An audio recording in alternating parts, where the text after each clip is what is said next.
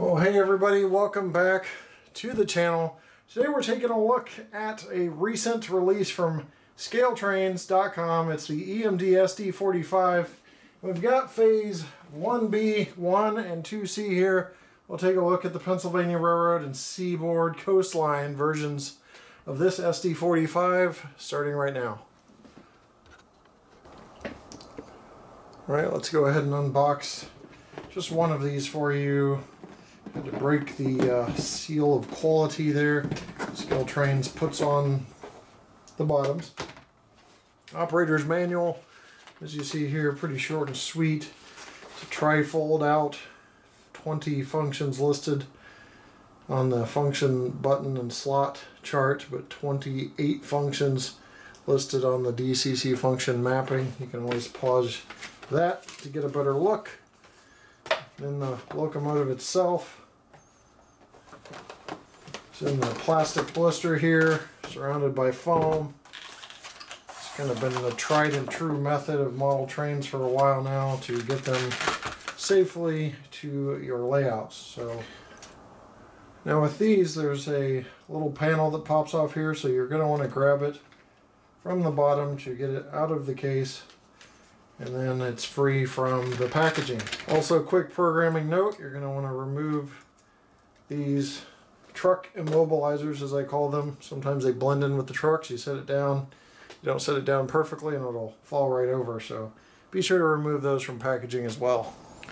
Alright, let's take a look at Seaboard Coastlines version first. Now this is 2024 with a build date of October 1971.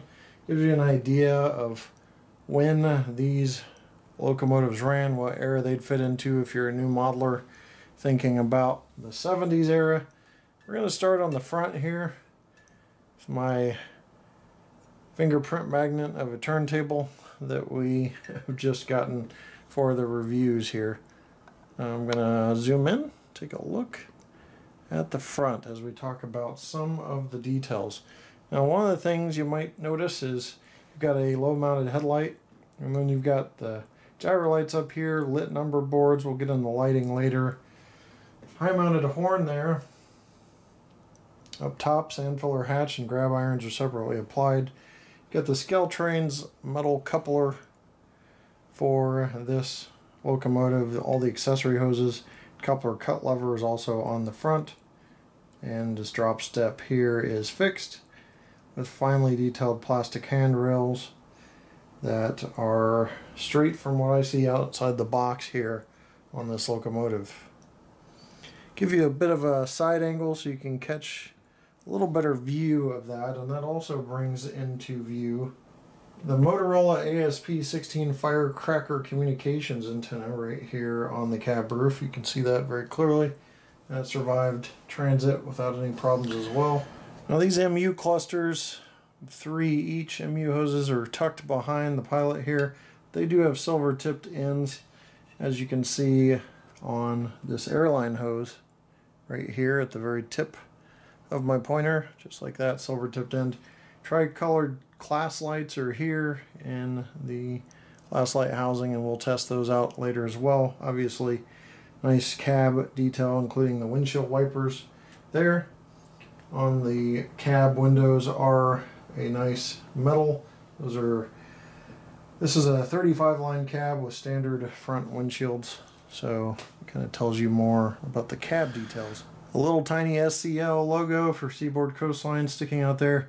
Print is nice and legible on that as well.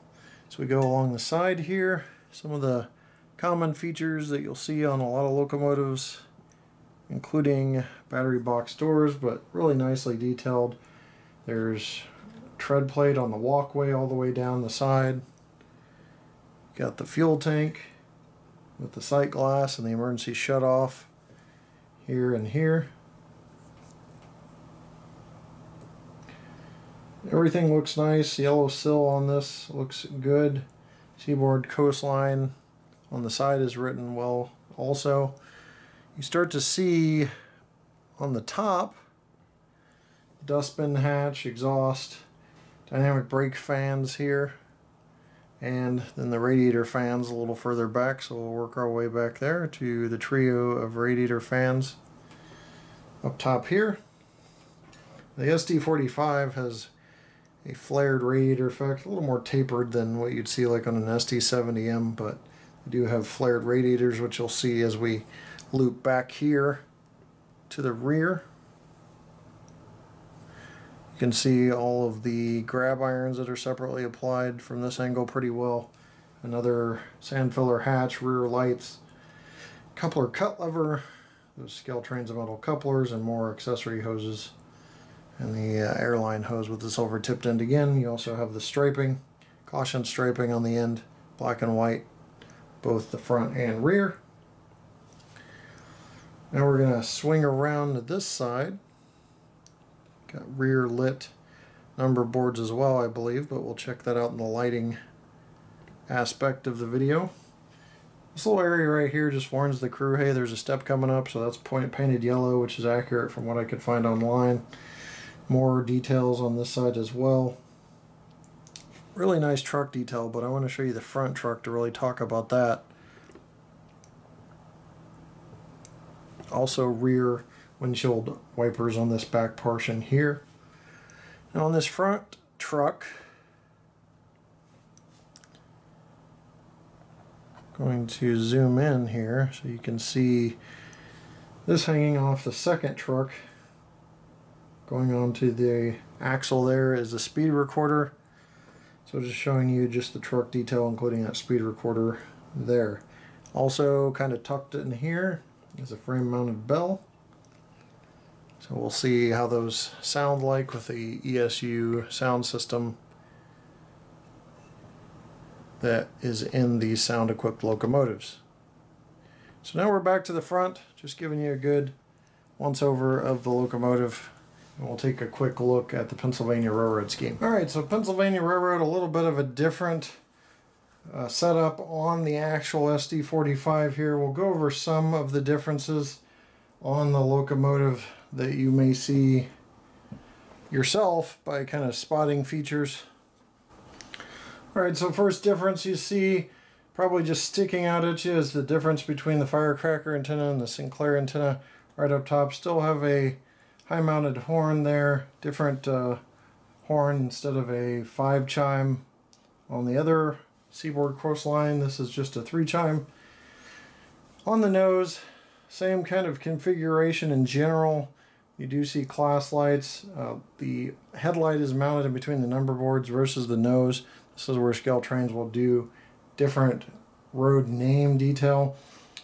MU receptacles look like ditch lights here, 1 and 2, but those are actually MU receptacles. So those are angled MU receptacles for early MUing. Drop step here actually moves. The other one wasn't moving.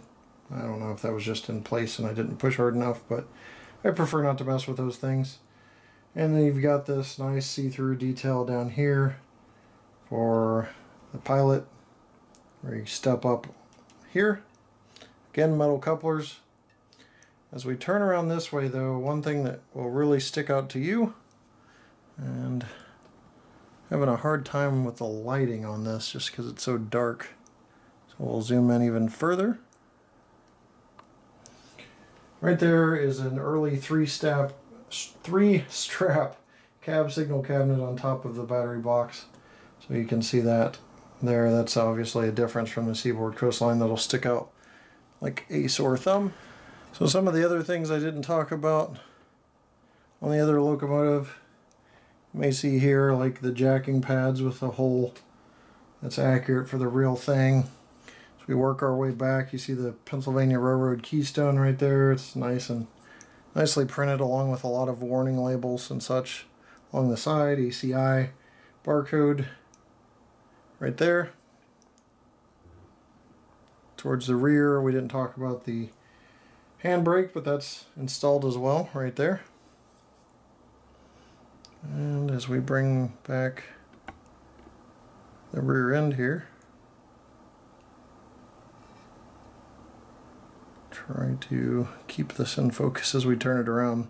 This will give you a good shot of the handrails.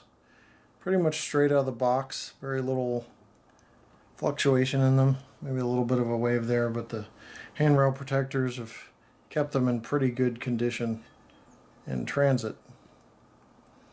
There you can really see the flare of the radiator there, and on this version you may also be able to see the lift rings, which are on the corners. Just out of view it looks like. There's one of the lift rings. There's several installed, very finely detailed versions, and the Pennsylvania Railroad keystone on the back of the locomotive as well. And as we come up here to this side, you'll see the Pennsylvania Railroad keystone one more time on the blower housing there, and a different window configuration on this locomotive as well compared to the Seaboard Coastline. So this one has these wind deflectors installed. Another good look at the truck detail, including, I believe, sanding lines right there tucked in pretty nicely down. Low mounted bell again.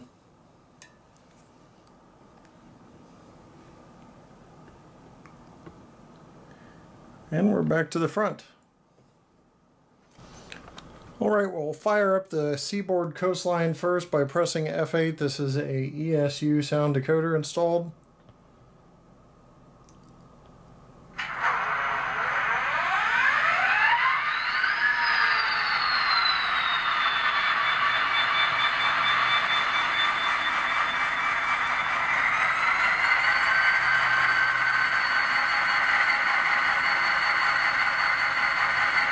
We'll go through some functions.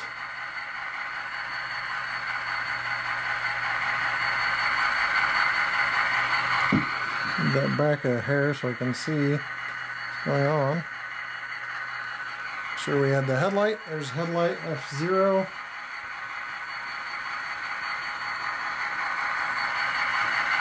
F1. Bell.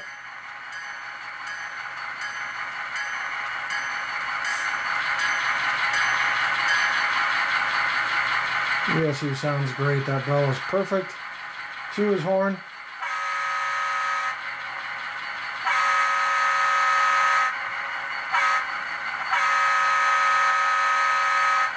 I just did a little grade crossing there, but ESU horns are really playable. So I did all that with F2. With just a light touch of F2 gives you a really short horn blast. So F3, coupler crash.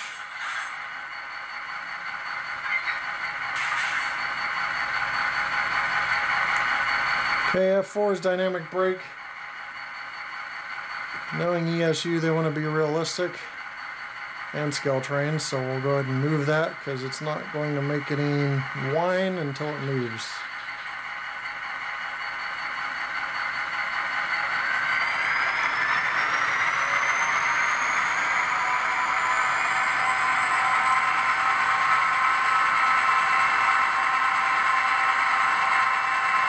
There you hear the dynamic brake whine.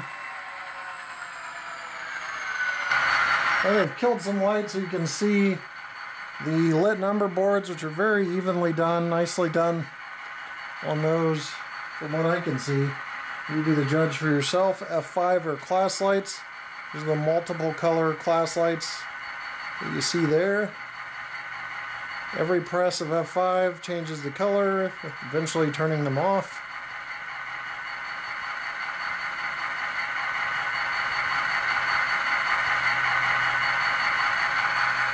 F6 ditch lights aren't applicable on here. F7 effect light. So up top we got the gyro light mounted up by the number boards.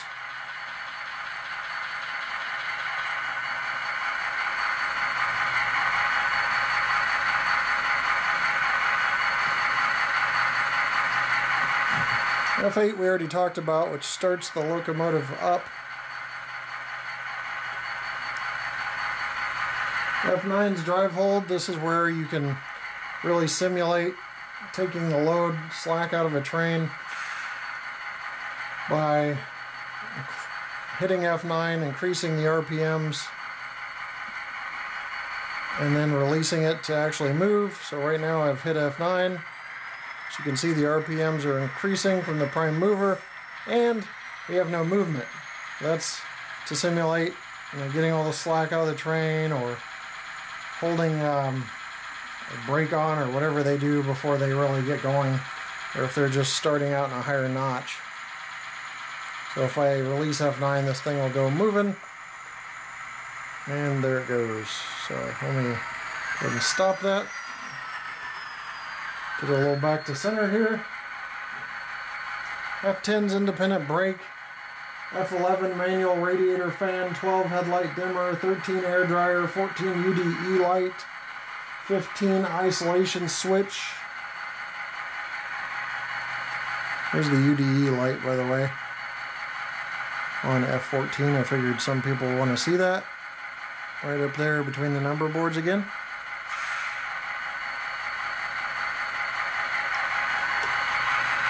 "16 air dryer, 17 brake set release valves, 18 sanding valve, 19 short air let off, 20 compressor, 21 handbrake ratchet, 22 cab door, 23 engine compartment doors." See, some of these I haven't heard, so let's try that.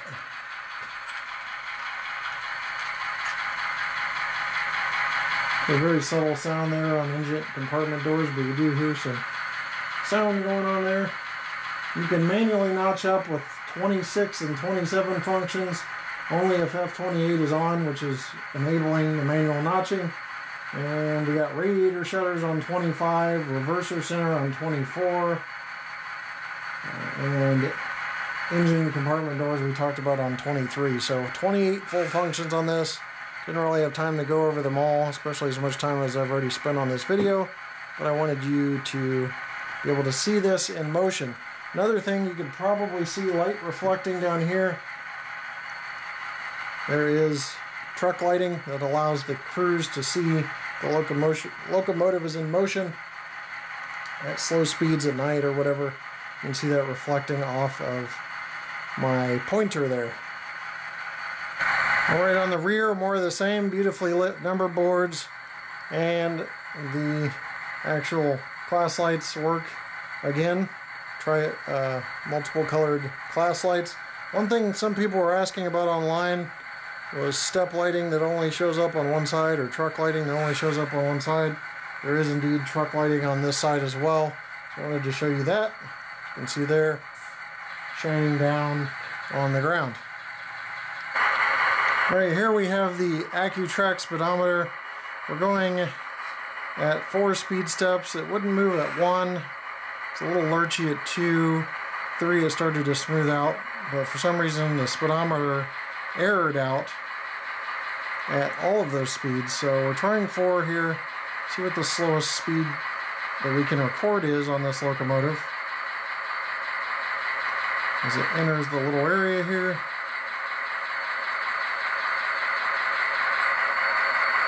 0.9 miles an hour. The lowest I've seen prior to that is 1.7. It's pretty good for slow speed control on this locomotive.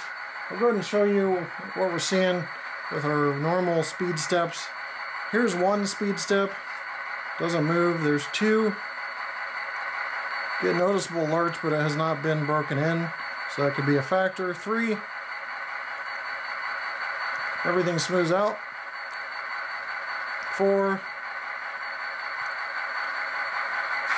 And 5. We're going to go ahead and stop this, go in reverse, see how it operates in reverse. Again, 1, not registering any movement.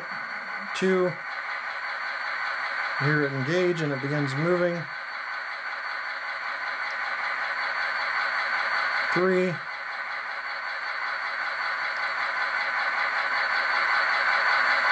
still some lurching going on in 3, 4. Everything's smoothing out and running smoothly. I don't see any lurching.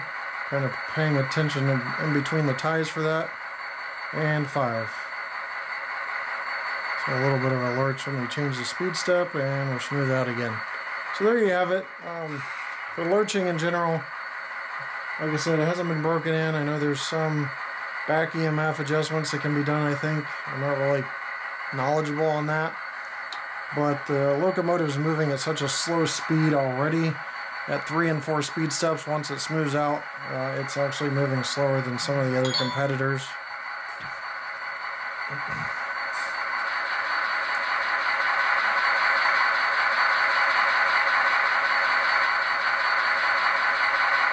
It's actually moving slower than some of the other items on the market do at speed step 1, so you be the judge on that, but usually a good break-in fixes those things. Right, now we're going to do a pull test. So this thing was very beefy out of the box, so we'll see what it pulls.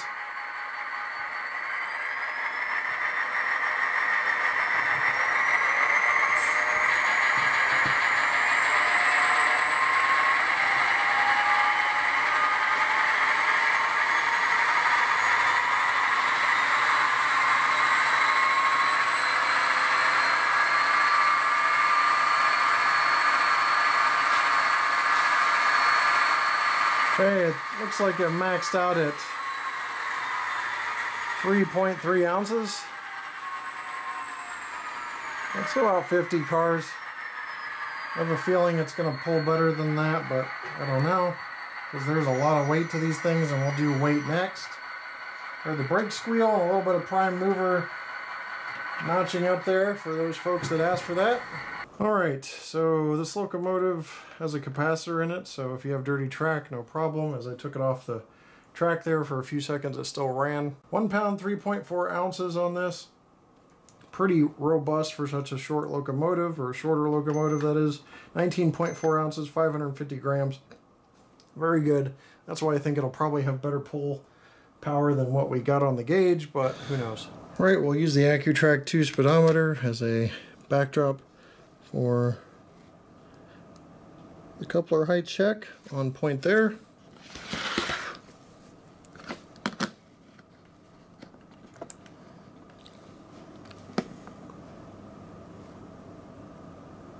Appears to be on point there, but you be the judge.